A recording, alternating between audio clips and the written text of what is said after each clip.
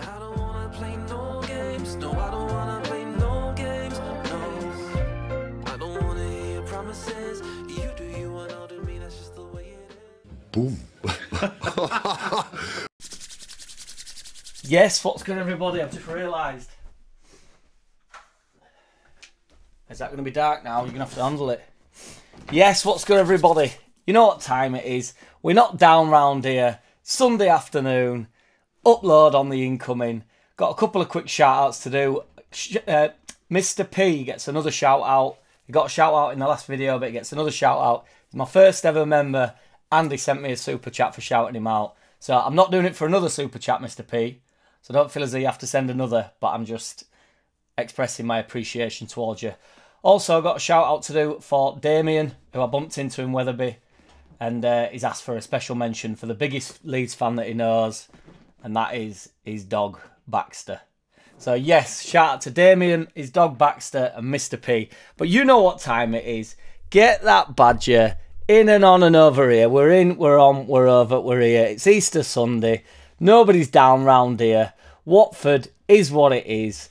Cooper getting a lot of the shit for it. We were really poor.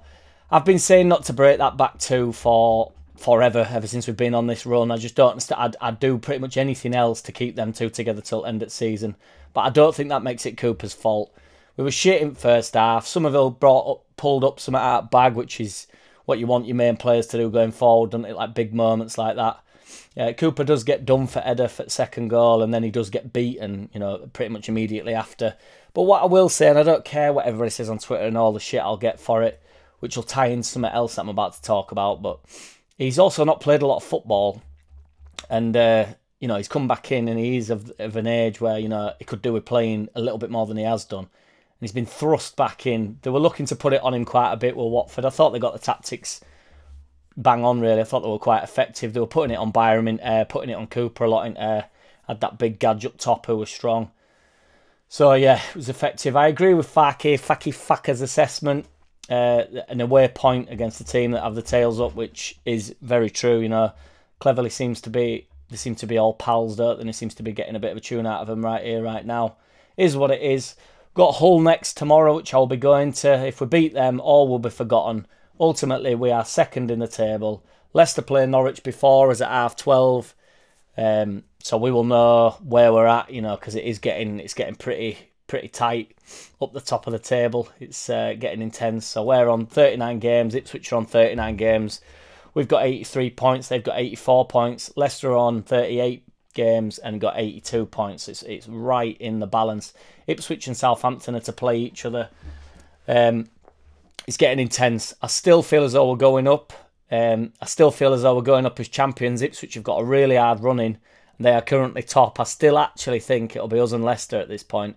Initially, I was thinking that Ipswich might do it, and then I've looked at their running, and I actually think they're proper up against it. So I do think it's a shootout. A shootout's a fucking shootout. So yes, I want to. Is anybody about at game tomorrow as well? I'll be sat in Just Joe's seat again, so I'll be in the cop at the front on my lonesome. But I'm going to go have a few bevies. It's not till 8 o'clock at night, so I might get out a bit early. Although I'm DJing at a house party today at 4 until probably about 10, and then I'm off to go DJing. Everybody's in Guiseley. If anybody's about in Guiseley, sometimes bump into a few Leeds fans. Yes. So that will be a late, heavy night. I've not been drinking this weekend, though, so I've been saving myself for today. For everybody that worries about my health and my mental health, that just think that I go balmy every single night at week, which isn't necessarily true. But I do like a beer once I've had one. Let's put it that way. Phillips. Kalvin Phillips. I'm sure everybody's seen the clip. I was toying with uploading the clip, but I don't want to be part of the uploads that just uploading the clips. I've had a bit of a laugh on Twitter yesterday trying to get a few rises, but I can't get made around this stuff, me. Try and work it out sort of as I go. Man sticks his finger up at rude man, which is what I put on Twitter. Or utterly useless man calls athlete useless. Or utterly useless man calls athlete useless. Athlete calls utterly useless. No. Utterly useless man calls athlete useless. athlete sticks finger up at utterly useless man. Nothing has happened, boys and girls. 15, 20 years ago, nobody gave a shit about any of this stuff. I don't get it. Truly don't get it. I know Alan Smith, I mean, you just don't know whether your mates are lying, but, you know, if they'd have got him on film, he'd have been coming out of the swimming pool and he bumped into him and he, like, shouted him. Apparently, he said Alan Smith told him to fuck off, and this was while they were at Leeds and everybody loved him. So, you know, it's a story. Who cares? The man's utterly useless. He's playing for West Ham. All I will say is everybody's weighing in, aren't they, saying, oh, Phillips, like, now every Leeds fan's so keen to defend him, when they were the ones that had threw him under the bus before Bielsa got here, then threw him under the bus and laughed at him afterwards. Then the same people that abuse Cooper every single time he plays a game of football for us, even though he's stuck with us. Phillips had an opportunity to go make an ungodly amount of money. You can't write it. They're the same people. Well, you can write it because some people do. So do better, some people. But yeah, I'm up for defending Phillips. I just think everybody should stop tweeting it. It's going viral due to the fact that Leeds fans are tweeting it. I don't think anybody else cares. Basically, it's total bollocks. It's not even news. Fucking grow up. Call me useless when I'm getting on a stinky bus. I know you won't get on a stinky bus, but if I'm getting on a local shit bus, I hate buses. Call me useless and I'll stick my finger up. He can do whatever he wants. There was no physical interaction whatsoever. Nobody was harmed. Grow up. Keep off social media with it unless you can have a sense of humour about it and take a joke. Who cares? Not me. Phillips, you're more than welcome back for me. Everybody keeps going on about the right price. It's not going to cost me a penny, but I appreciate that it does have to come across, you know, and we do have to be sensible about things.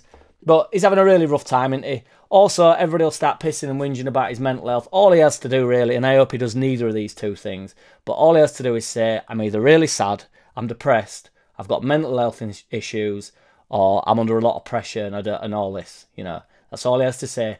Or the fifth option, or I don't know how many I mentioned then, is he apologises. And I really, really hope he doesn't apologise. Stick your finger up, man. Who cares? Let's go! Boom. JackCity, bitch. JackCity, bitch.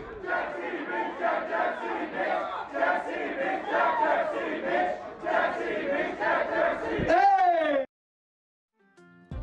I don't wanna play no games. No, I don't wanna play no games. No, I don't wanna hear your promises. You do you and I'll do me. That's just the way it is. Don't wanna ever feel surprised. That's why I ask.